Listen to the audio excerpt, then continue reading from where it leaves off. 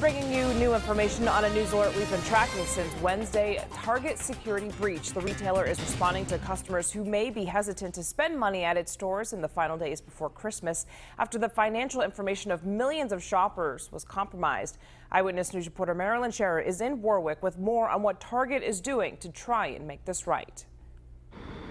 Many of the people we approach at the Warwick Mall are aware of the nationwide Target security breach that potentially compromised millions of customers last week. Now, Target is doing some swift damage control to reassure its customers that it's safe to do holiday shopping at its stores. Target stores nationwide say they're taking aggressive reaction in response to the data breach by hackers impacting 40 million credit and debit accounts. At the Warwick Mall Saturday night, Eyewitness News asked customers, including Darren Cohen, about his concerns about the security breach. I figured that they probably would have resolved it. I've been a loyal Target customer. They usually do a very good job. The corporate offices of Target issued Eyewitness News the following tips for consumers regarding the breach.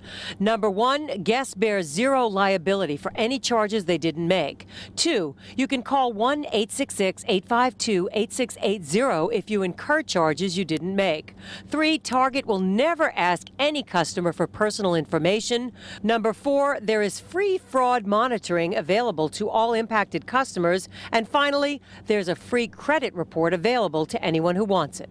I think it's the world we live in. I mean, when you have cell phones, iPads, everything else, I mean, I can get all the information at an instant, so not surprised.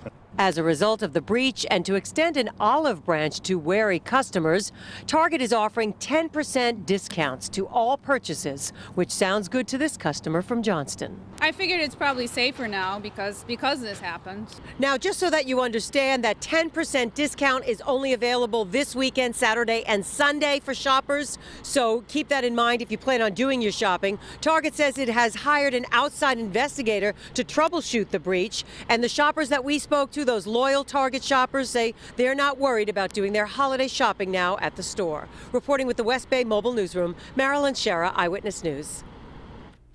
Of course, stay with Eyewitness News for continuing coverage of this news alert. Be sure to go to WPRI.com where we have extended coverage of the Target security breach.